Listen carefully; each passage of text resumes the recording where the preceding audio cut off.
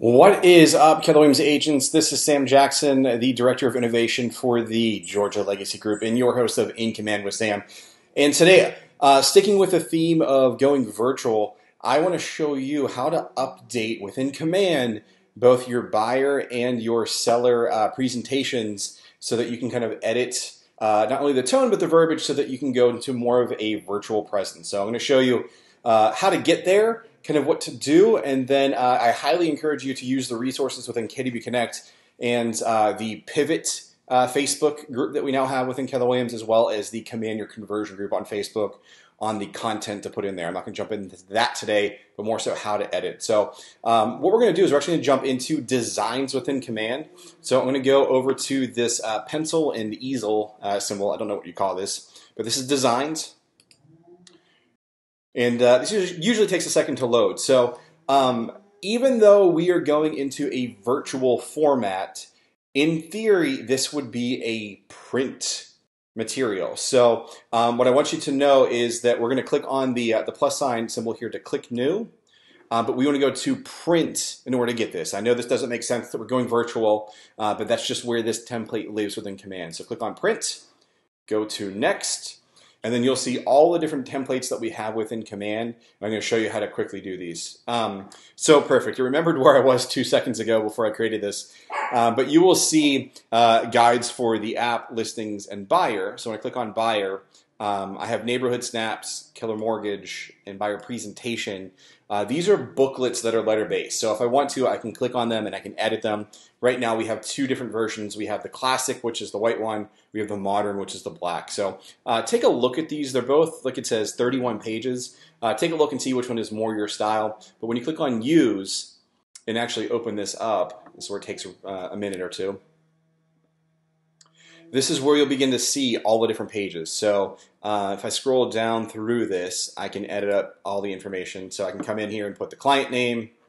Again, nothing changes. This is kind of normal for what we're doing. So click in this box, delete the information out. So Mr. Joe, last name Marconi.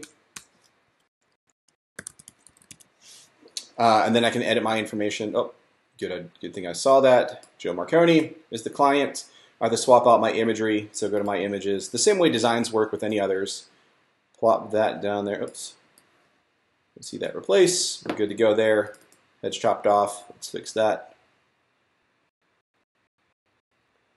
And then we'll be good to go.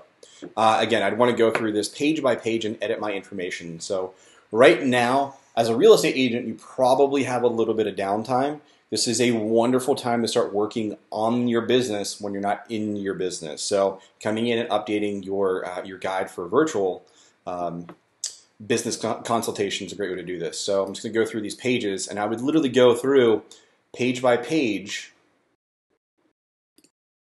and go through this information. Oh, show all pages. Here we go. And apparently I'm having some connectivity issues. You should see all 31 pages here, but you'd want to go through and update. Not sure what's going on with my internet right now. But that's how that would work. And then once you're done, you would download this and then share it with your clients virtually. It would be important to share this when you do it as a PDF, not as a PNG or a JPEG, but as a PDF. And then click on Start Download. Now let me show you the listing presentation as well. So I'm going to do the same thing. I'm going to click on the plus sign. I'm going to go to Print. Click Next.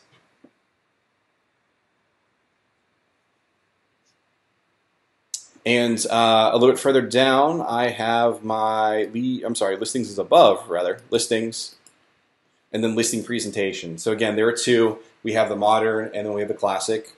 So I think last time I did classic. We'll click on modern this time. Going to edit these. So I'm going to go through page by page, and I want to edit this. So here's the listing presentation, the instructions, same things before, swap this out for the particular client. And then when you get through some of these details, like comparing properties, this is where these little subtle text boxes that you really, really want to edit the information to be mindful of the COVID-19 situation they're in right now. So when it says your needs comes first, I would maybe even just complete this page, rip it off, and not rip it off and duplicate, but copy and paste it and have your verbiage say something about your safety comes first, and talk about all the things that you will do virtually, like virtually touring properties, so that we can narrow down a decision so that they can only or should only have to tour one home. Making sure that you have daily communication with them and really understanding, pre-qualifying them, or really, really digging deep to see what it is they're looking for, so you can find that perfect home. So they're not touring on average. I think we learned at FanMarine in like 9 properties right now. We need to get that down to 1 before they submit an offer. So what you want to do is just go through each of these pages, and then page by page look to see where you can implement and change your verbiage to be more about protecting your client from a safety standpoint, and how you have turned your process into a virtual process within KW Command, or within the real estate world here. So hopefully that was helpful. Let me know if you have any questions. As always, you can reach out and pull up your smartphone, open up Kelly, and tell her to find Sam Jackson. You can get my contact information. Leave a comment in the comment section below, either in YouTube or on KW Connect.